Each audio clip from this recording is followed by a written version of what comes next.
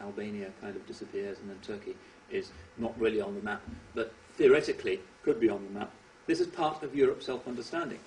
Perhaps the fundamental strand in defining what it is to be a European down the centuries is that it's not what is Islamic. And Nick Griffin and analogous people across Europe and in the United States as well would say that's because that's the essence of what it is to be Western. It is to reject the Muslim as the archetype of difference, of the rejected other. So, for instance, we find practical consequences of this, that in a recent poll, 58% of French voters said they would never vote for an Arab. So there isn't a single Arab Muslim in the French Parliament. Here we're a bit more open, to our credit. Plenty of Muslims, plenty of people of colour in Westminster. In France, they're not quite so comfortable with that, and they will not vote for an Arab, still less for a Muslim. And why is that? Because they do have this sense of being at the heart of the Western Enlightenment story. Paris as every cultivated man's second capital, and Islam as being the exact opposite of that. These unpleasant immigrants who are in the ghettos, who are taking our jobs, who fought against us in Algeria, who are the exact opposite of what the French Enlightenment is supposed to be. So 58% of them say they would never vote for an Arab. Other examples could be cited. Pim Fortuyn in Holland, somebody who took himself to be a champion of Westernness. He wrote a book called Against the Islamization of Our Culture. He wanted to ban all of the mosques in Holland. He wanted religiously specific immigration laws. He was Islamophobic, but highly cultivated, a liberal in every other aspect of his life, with a freewheeling homosexual lifestyle. But when it came to the Muslim issue, he was quite clear. Islam and the West are not compatible. And plenty of other individual situations could come to mind. The current mood in right-wing circles in Washington, for instance. The idea of the new American century as being precisely that which is against the Islamic, Saracenic, Arab other. That's why we have to support Israel. That's why the Palestinians shouldn't receive anything. That's why we need military bases all over the Middle East. That's why we need to keep those regimes under control. That's why we did Iraq. That explains our foreign policy in much of the world. Precisely the sense of the West as being a triumphant culmination of a long-standing European, partly Christian tradition that defines itself precisely as being incompatible with Islam. But there are Muslims who tend to think the same way. The Muslim world is similarly full of xenophobes. The Muslim perception is that the West is materialistic, godless, greedy, adulterous, pornographic, given to gambling, environmentally destructive, usurious, exploits the third world, etc., etc., etc. It is the exact opposite of what a Muslim strives to be.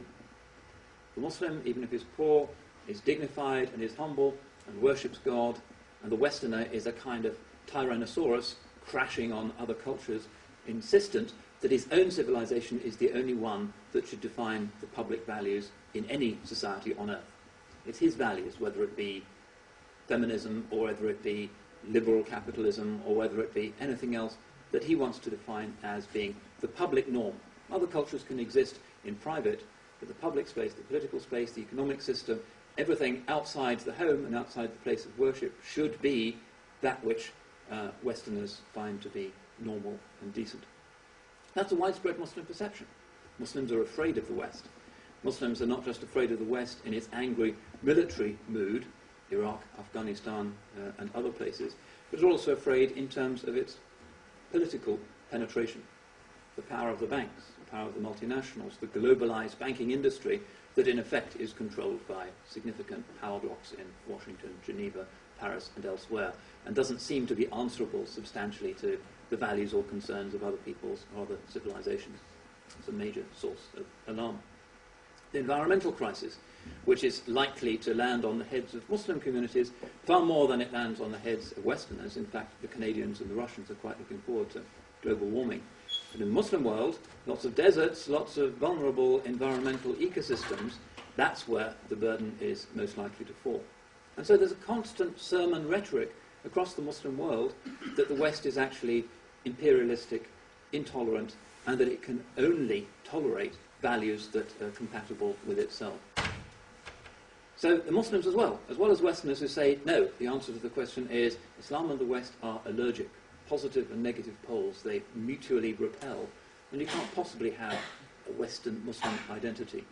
That's like saying being simultaneously male and female, or simultaneously being a banana and an orange. It's mixing up two different categories. The one is humble and worships God, and the other is arrogant and is destroying the planet, etc. Common rhetoric on both sides.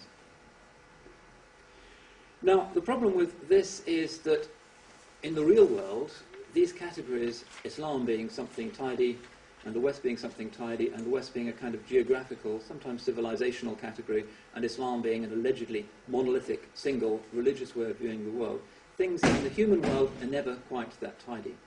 In fact, they're never tidy at all.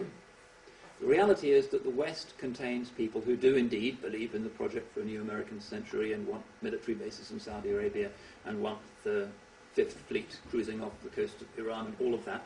Plenty of people do want that.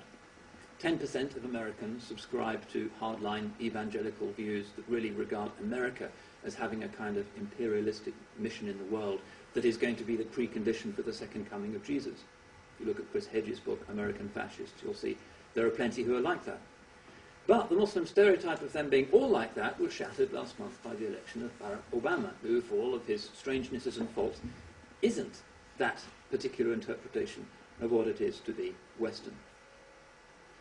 Similarly, in the Islamic world, there are people, popular preachers in Tehran and elsewhere, who regard the West as being the great Satan and as the exact opposite of what it means to be a peaceful servant of God.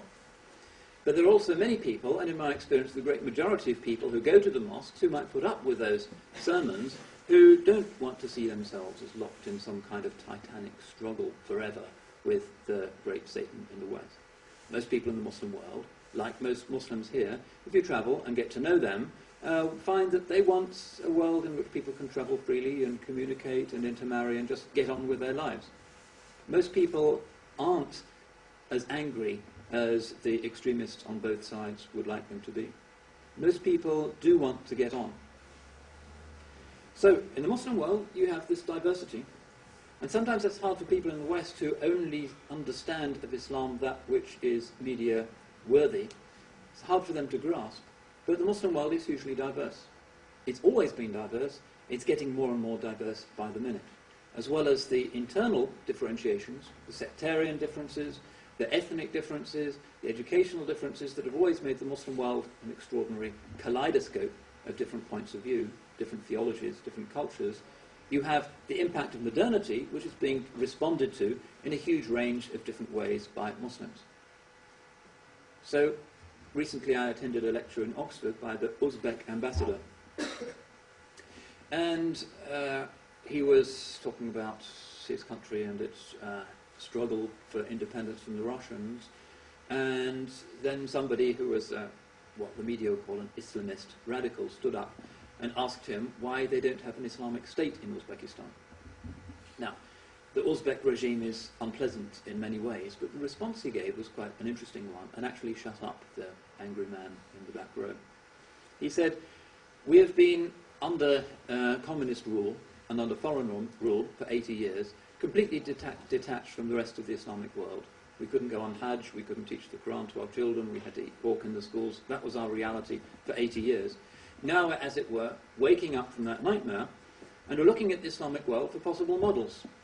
What should we follow?" And we don't find that there is a single Muslim interpretation of how public life in a Muslim culture should be. We look, for instance, at one end of the spectrum, and we see the Saudi model, which is that of an absolute monarchy. Well, we don't have a king of Uzbekistan, so that's not for us. Other monarchical models, such as the Moroccan model, with all of its weaknesses and insincerities, but the king calls himself Amir al-Mu'mineen, commander of the believers, but it's not quite an absolute monarchy because they do have a kind of national assembly.